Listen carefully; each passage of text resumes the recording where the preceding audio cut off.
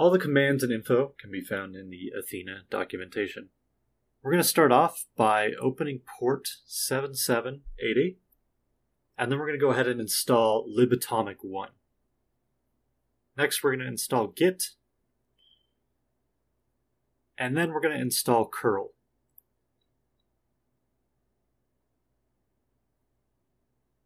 Great. Now we're going to install NVM, which is used to install Node.js and NPM. This is a multi-step process, so there's more things we have to do. So now we're installing NVM.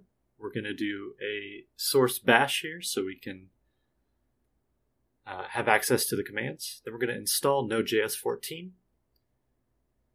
And then we're going to just check the versions to make sure everything is there. So we have version 14 of Node and 6.14 of NPM.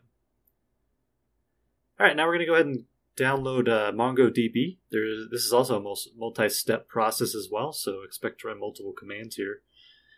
And after we get it installed and we run our update and everything, we're going to go ahead and check the status of the MongoDB server to make sure it's not immediately just running after we get it installed here.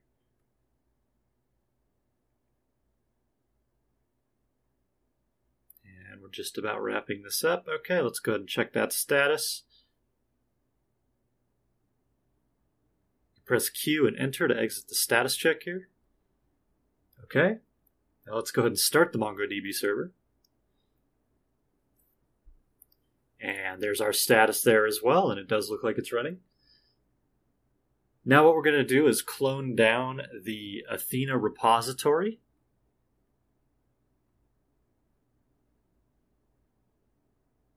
Okay, great. Let's go ahead and cd into the directory. You should see a list of files here, all sorts of stuff going on in here.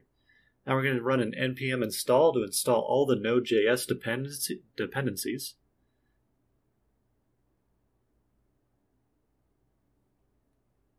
And this will take just a moment.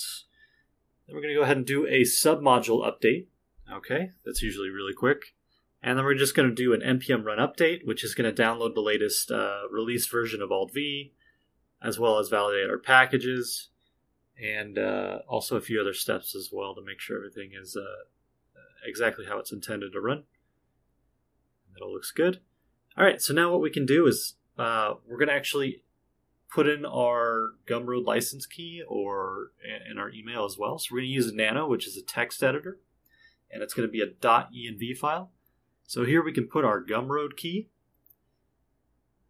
and down here we can go ahead and put our email.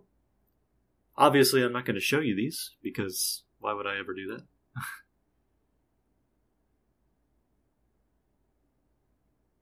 Okay, and if you press Control X and then enter, or Y and then enter, it'll save the file to your directory here. And then what we can do is we can do npm run Linux, and that's going to start up our server. We're going to get an error because obviously I didn't use the right key, but I'm going to show you later on in this video that this does work with the correct license keys and everything. So there we go. It says your license is expired or invalid. Please either resubscribe or verify your env file.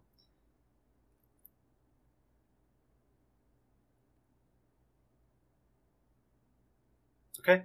So I've edited the env file in the background, and we now have, we're going to be running this on Linux again with the correct license key. And as you can see, we're starting to propagate the server, and it is now officially loaded. So we have 589 interaction points, and you can now join the server.